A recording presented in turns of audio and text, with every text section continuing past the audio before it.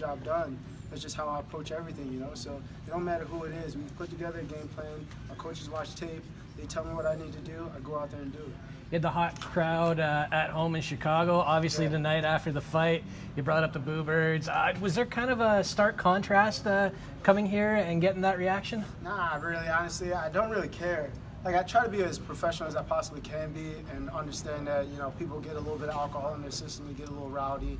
Look, this is fighting. We're cage fighting. So people get a little crazy, you know. We're like the modern day gladiator, what they used to call us for a little bit. So I get people going to get amped up. But at the same time, man, I sacrifice a lot to do this. You know, putting in 8 to 12 weeks in a training camp, not eating what I want to eat, not drinking what I want to drink, and not spending time what I want to spend with my family, you know, being isolated. To go out there and put on a display for people and for people to boo you and not understand what you're doing and pay respect, and yeah, that bugs me a little bit. So, but at the end of the day, I had to let them know that when they get done booing, I'm gonna go cash this paycheck. I'm gonna be all right. And you got a little more time off. You had the short turnaround. Now you got some time. Are you going to take some time off, or are you going right back to the gym? I'm gonna get back into the gym when my coaches text me.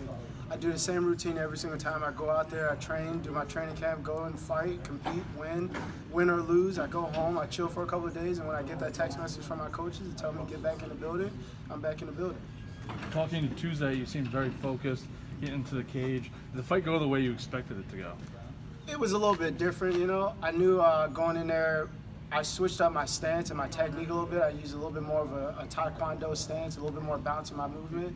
And then when you do that, it tends to make guys a little bit more defensive. So there was a lot of space between us, so it was very hard to be a little bit more offensive with my striking, which I wanted to do. But at the end of the day, I got the job done, you know. That's the benefit of being able to go from one technique to another technique, from going for a taekwondo technique to fighting in a clinch and being able to wrestle a guy, you know. So if one thing's not working, all right, well, let's check out of that one, go to the next movement and do that, you know. So.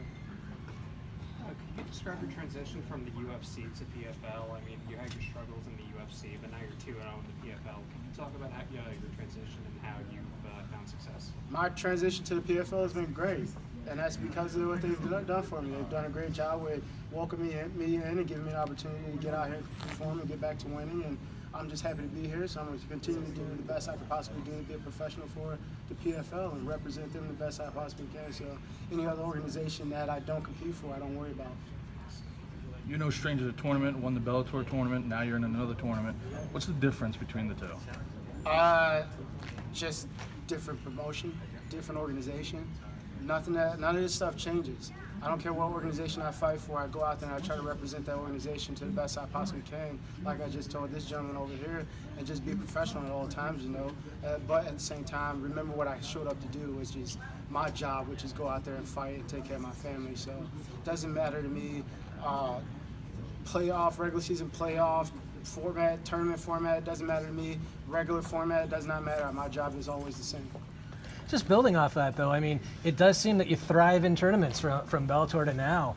Is there anything about them that particularly speaks to you? No, I think I always try to use the analogy like I feel like I'm like a rhythm shooter, you know? Like you have a lot of guys in the NBA that like they just catch and shoot, and they get into a rhythm, and now they can't miss a three, you know? Like Steph Curry, you know, that guy, once he gets into a rhythm, he's hitting every shot from half court almost, you know, and things like that. And I think I'm similar to that, you know. I keep that mindset when I come into fighting is, you know, you catch a wind, you catch a rhythm, you get your feet underneath you, you take that back into the gym, and you keep that going. So I'm a rhythm type of guy, and I got my rhythm, I got my feet under me, I'm getting back to winning, and I'm comfortable in the new skin I'm in, you know, and that's also a big benefit to where I'm at in my life right now. You said on Tuesday that you usually freestyle your fights, but now that you're in the playoffs and you're going up against someone you have a lot of time in between, will you spend a little more time watching tape at all and just stick to a specific game plan? No, my coaches will watch more tape. I don't watch tape. I watch some tape only when my coaches tell me that they need me to watch tape. And that's when they tell me that they need me to watch tape, is more watching tape on what I'm doing, what I made a mistake on, what I need to do better. But as far as my opponents go, my coaches watch all the tape and then they tell me what I need to go and do, just because that's how I operate, that's how I work. I come from a military family background, so it was more like yes sir, no sir, and you don't ask questions. You just go out there and get the job done. So that's how I approach it. So yeah, my coaches will look at more tape and they'll create a game plan, and I'll go and accomplish that game plan to the best I possibly can. You know? if you say you're a rhythm fighter, so to speak, does the idea of fighting twice in one night then kind of lend itself to that? Yeah, man, I love that idea. I love it because you have to keep your body going. A lot of times you have this issue of you fight and then you have to sit around for, even during this process of the 2 regular season fights, you still have a few weeks in between there where you have to sit around and wait for it, and then you build up to it. But being able to fight twice in one night, it works out for me because I also have a wrestling background, you know, so I was able to wrestle 4 or 5 times in one day on Saturdays, you know, and sometimes you wrestle on a Friday and turn around and wrestle in a tournament on Saturday. So all that stuff is like, it's right in my wheelhouse. I'm very, very comfortable in that space, you know.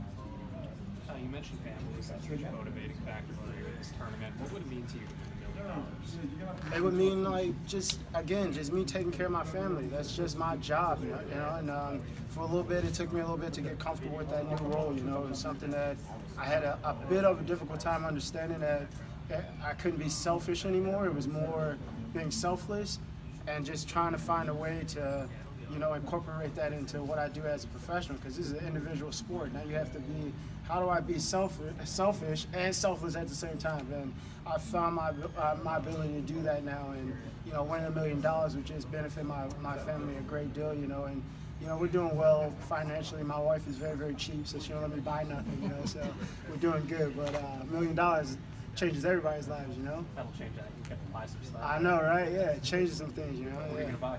Nothing. Probably some more T-shirts and jeans. That's what I do. I don't buy nothing special, man. I buy my wife something, and then that's about it. Then I might go to Target. That's Target for anybody. I buy T-shirts, man. I got 4 or 5 of the same T-shirts because I just go to Target and buy T-shirts. So that's what I do. What are you gonna buy for the wife? What I buy the wife, whatever she's trying to like hint at me about, you know, she throws a little couple of hints at me. And like, this is really cute, I like this, so that's pretty much, hey, why don't you go get that for me? So I just keep an ear out for whatever she needs, you know. Thank you. All right, Will. cool. Right on.